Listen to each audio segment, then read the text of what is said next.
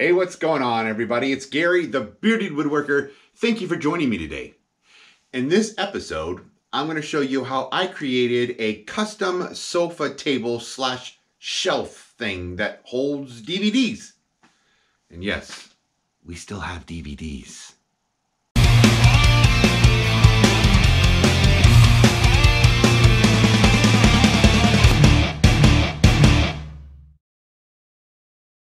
I am making the whole shelf out of 3/4 inch birch plywood, and the first thing I need to do is take my circular saw and cut it down to a rough width, rough dimensions, so I can clean it all up on the table saw. I don't use a straight edge, but I should. I just take my time and go right along my pencil line. I'm just trying to get as smooth and as straight of a line as I can. I'll clean it up later here on the table saw.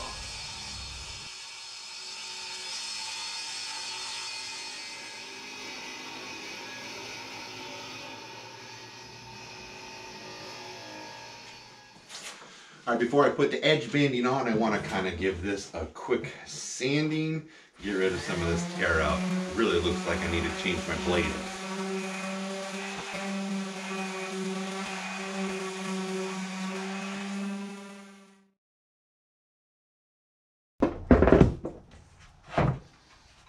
Now that I have sanded the edges, getting rid of the fray from my table saw, it's time to add the edge banding. What the edge banding is going to do is put a veneer on the edge, getting rid of this plywood look, making it look more like a solid wood. I bought this on Amazon. It's 3/4 inch birch pre-glued, 250 feet of it for $25 or something like that. I think is a really good deal.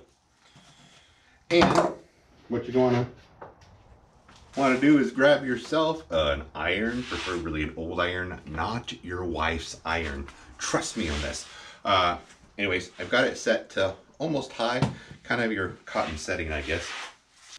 Take a rag here. I'm going to put it in my teeth so I don't mar up the wood.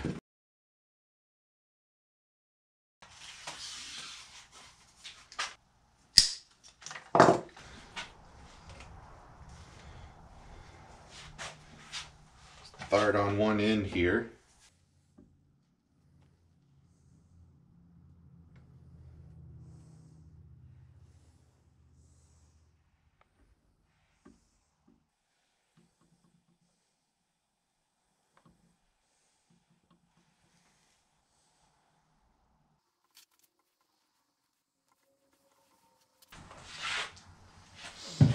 I happen to have a scrap dowel here.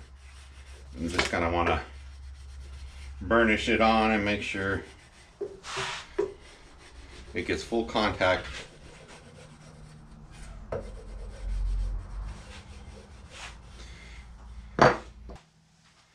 Now I've got this handy dandy little tool.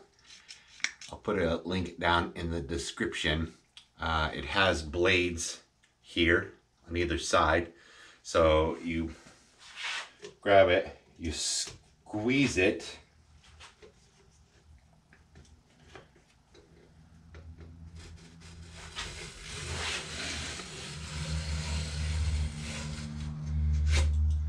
and just like that, it cuts off the edge. And then I'll take a razor blade.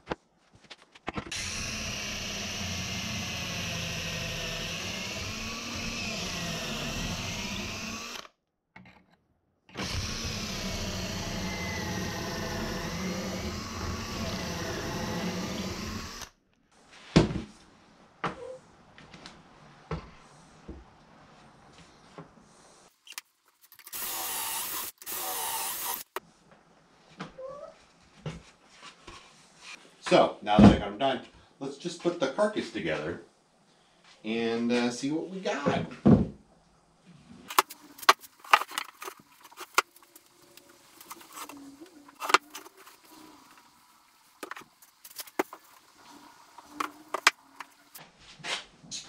Now we'll grab a clamp.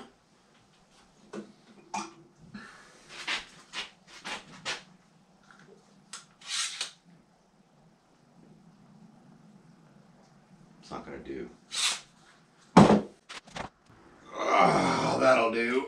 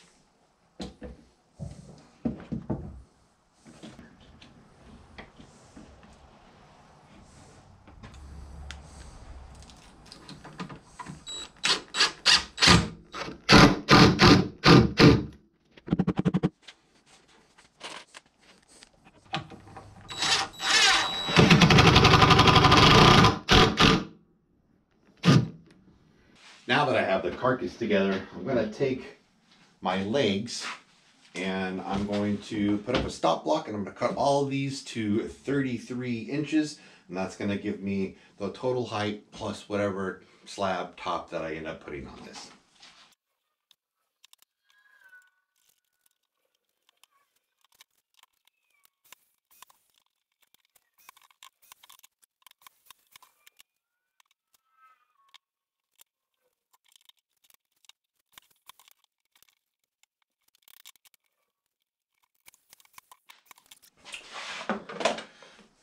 Now, in order for me to take a proper measurement, I'm going to set these legs in place.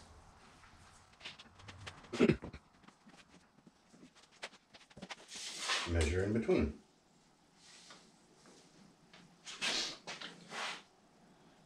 So I'm going to attempt, oh, shadow, huh?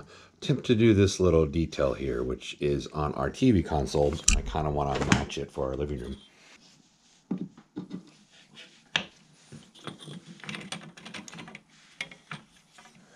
I want to be able to start here and just bend it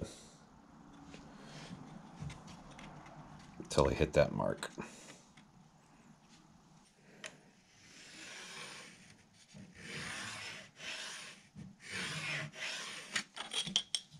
Something like that.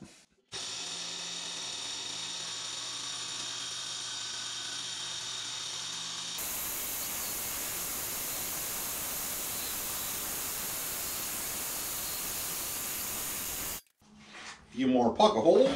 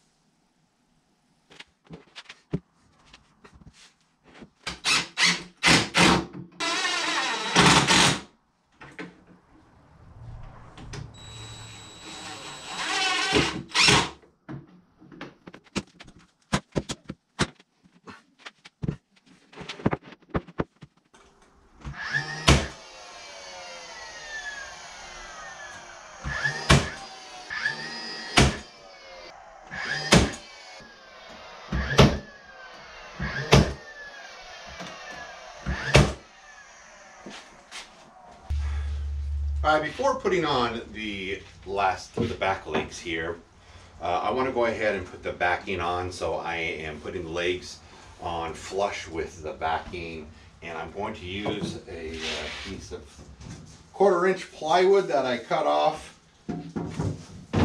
behind the scenes. And before I do that, I want to double check and make sure it is square. 58.5.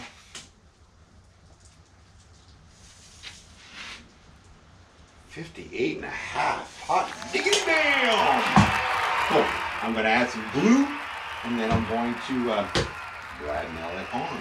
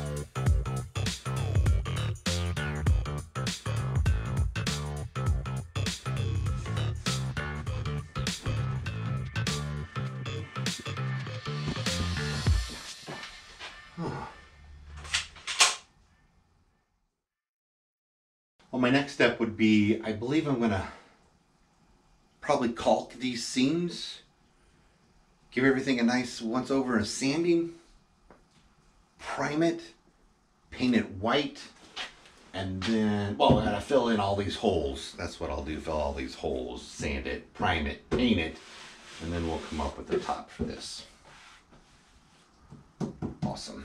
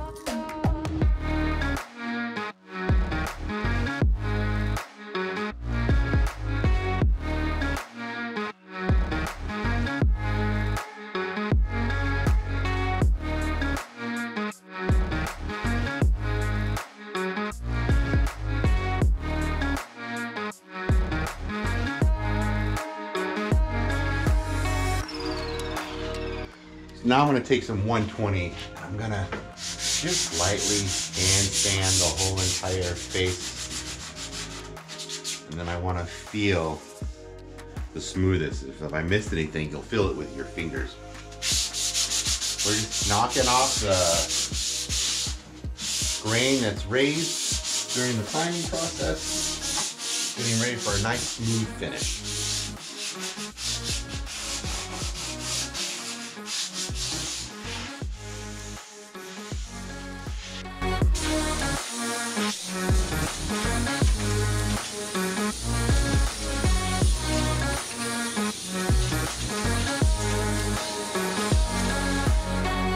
So I'm going to use Sherwin-Williams Emerald. It's a urethane trim enamel. It's water-based. This stuff takes about 30 days to dry, fully cure, and it becomes super hard. And this is what I used in my kitchen reno. If you guys have been following me and saw any of those videos, I painted my kitchen cabinets. Matter of fact, I'm still painting my kitchen cabinets. My wife would like me to move a little quicker on that. But anyway, so we're gonna give it a stir.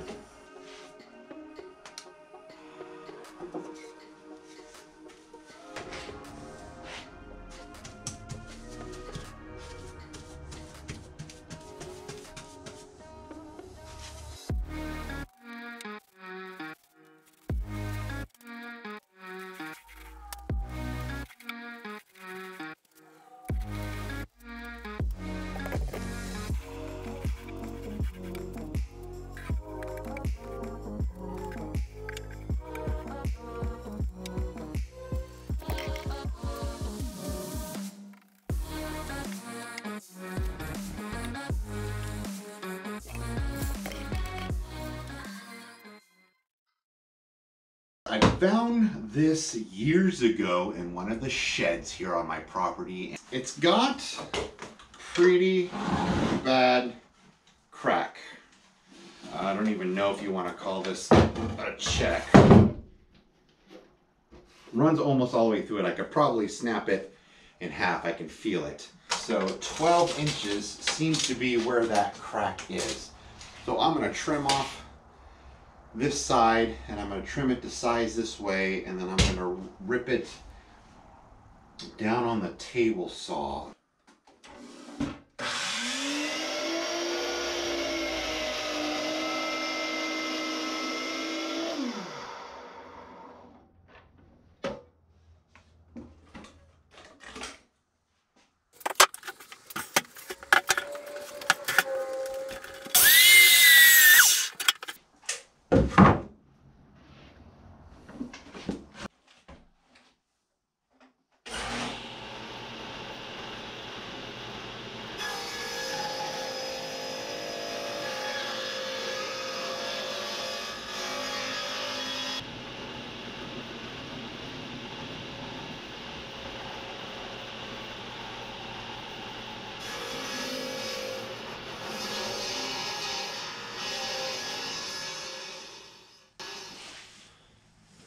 Well, I don't know if I'm going to be able to make this work. I could probably glue it. This is going to be the back. Maybe I'll glue it and put some epoxy in here.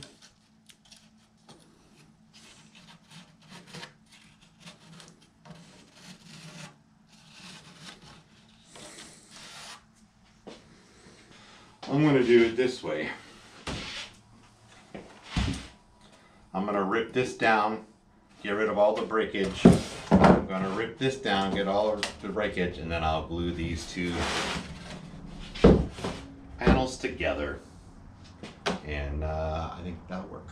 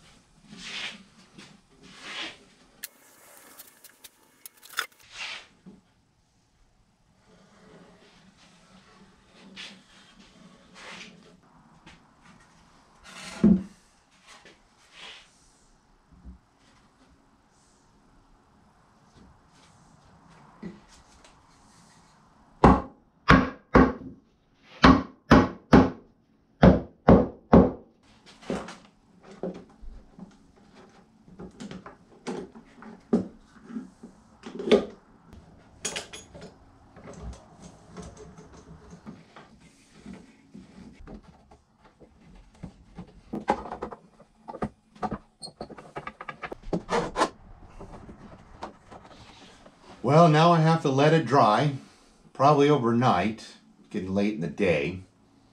Hopefully I'll get back to it tomorrow and not wait another month or two to get back to it. Was hoping that I could just do this in one board, but the circumstances as they are, it just didn't turn out. This wasn't a perfect board. But I do like the thickness of it. I think it's going to make a great tabletop. Patience. That's all I need.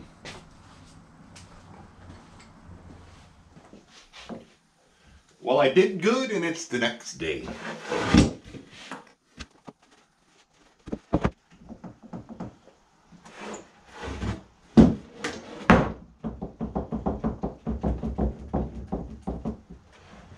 Alright, that's not too bad. I can send it to the planer, I believe. This on the bottom, this on the top. Well, let's find my planer. It's over there. Right, boy. Right. Right. Right. Like. Ah. Ah. Ah. Ah.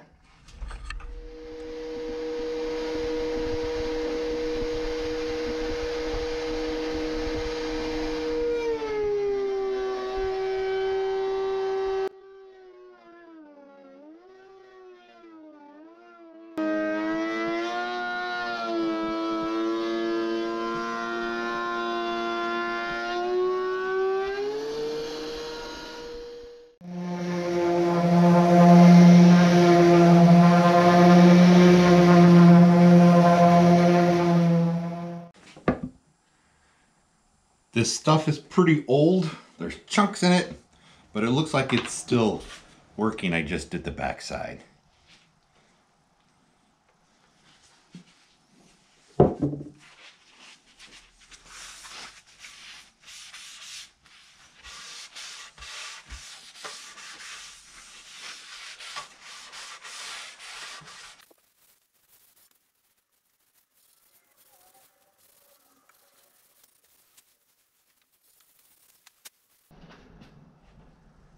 I'm gonna let that sink and soak in for about 30 minutes. And then I'm gonna come back and put a second coat on. I'm gonna wait 15 minutes after that. I'm gonna wipe it off. I'm loving it. Now really, I think I'm gonna take the simple way out. I'm going to countersink 6 screws. So I'm going to drill out the holes first, place my countertop on it. Then I'm just going to go ahead and put 1 1/4 inch screws in there. Just going to screw on the top. I think 6 will hold just fine.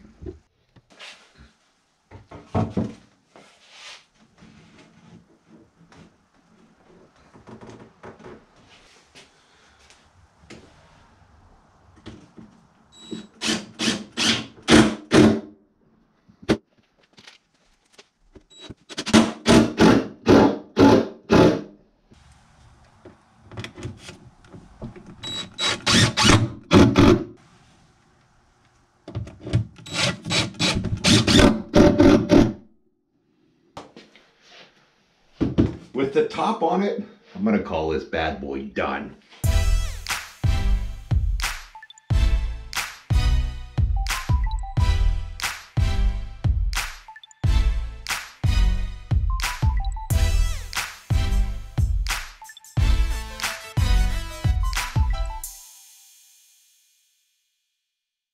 So I do appreciate you guys watching. If you liked my content and you want to see more, make sure to hit that subscribe button, even hit that bell notification if you'd like. You know the drill. It lets you know when I put out a new video. Give me a thumbs up. That helps my channel grow. If you have any questions or comments, you know, down in the bottom.